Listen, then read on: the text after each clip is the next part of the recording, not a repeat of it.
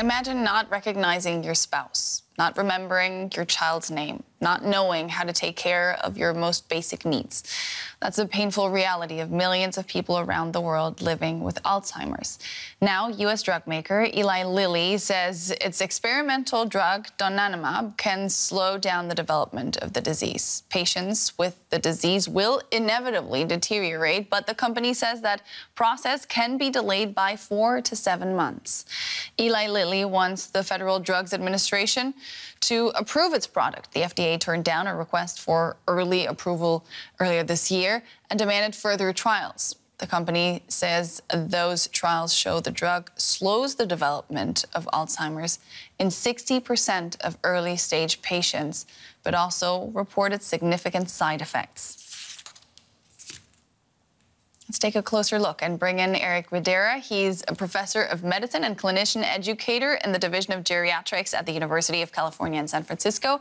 He also wrote an editorial published alongside that Eli Lilly report in the Journal of the American Medical Association today. Dr. Widera, welcome to the day. Now, people obviously want a magic bullet to treat Alzheimer's.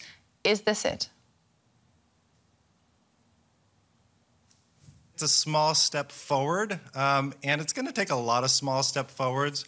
What we're seeing with this drug is it's not a cure. It doesn't reverse dementia. So if you progress to the point of forgetting people, it's not going to get that back. What it does is it slightly lessens the worsening of cognition and function compared to placebo when you get this drug. With a caveat, there's also some significant side effects with the infusions of these drugs, including really expensive cost. We saw some deaths associated with treatment, and there's other issues like brain bleeding with this infusion of the drug. It's something that we talked about during the pandemic, if the risks outweigh the benefits. What would you say in this case? We're talking about swelling of the brain, microbleeds. Should people still go for this, and should the FDA approve this drug? Yeah, so they approved a very similar drug with very similar outcomes called lecanemab. So I don't see a future where the FDA is not going to approve this drug. And I think you're right. It's all about this balance of benefits versus risks. And the benefits that we're seeing, you know, the primary outcome, what they looked at was this 144-point scale. And when you looked at placebo versus those who got the drug, you saw a 3-point difference in this 144-point scale. So I would say it's a small difference. How clinically meaningful of that, I think, is a big question of debate. But we're also seeing other things like less people progressing to the next stage of disease, which for me matters more than kind of these scales. So that is hopeful. With that said, again, small differences. The big concerns is that you have to, for this drug, you have to go in basically monthly, which for lecanemab, the other drug, you had to go in twice a month for infusions. The infusions, you can get infusion reactions. These drugs also seem to cause these micro bleeds in the brain, but also cause these bigger bleeds. And we saw 3 deaths with this study. We saw similar 3 deaths with the lecanemab study, another one of these amyloid antibody studies.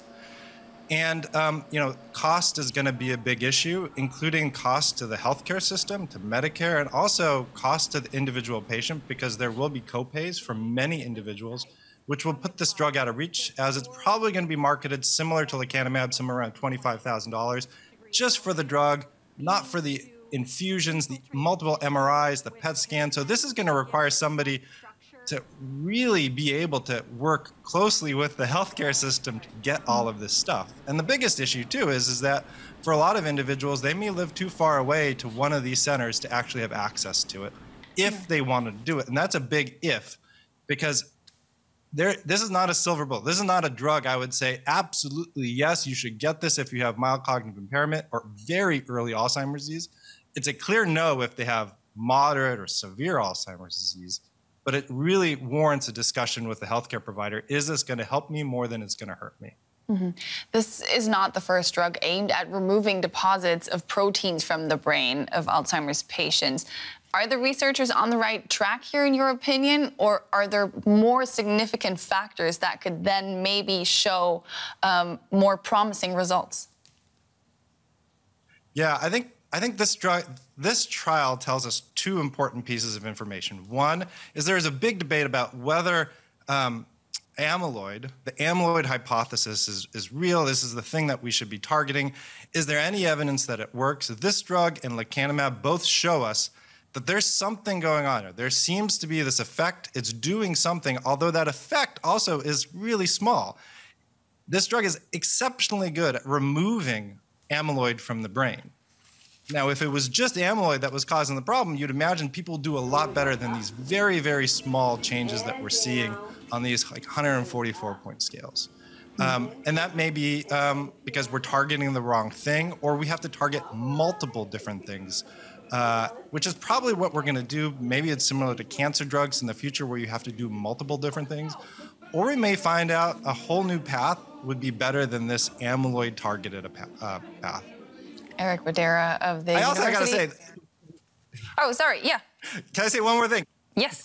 We only have data for the first 18 months, so we actually don't know what's also going to happen 3 years down the line. And there's some concern because these individuals who get the drug have more brain atrophy. What does that mean 3-4 years down the line? So we definitely need longer trials assessing the efficacy and safety of this drug. All right. So you would say there are too many question marks at this point for approval? I would say that it's likely to be approved because we had the same question marks with lecanemab, which got FDA approved. I think this requires a very good discussion about risks and benefits if you're going to start this drug.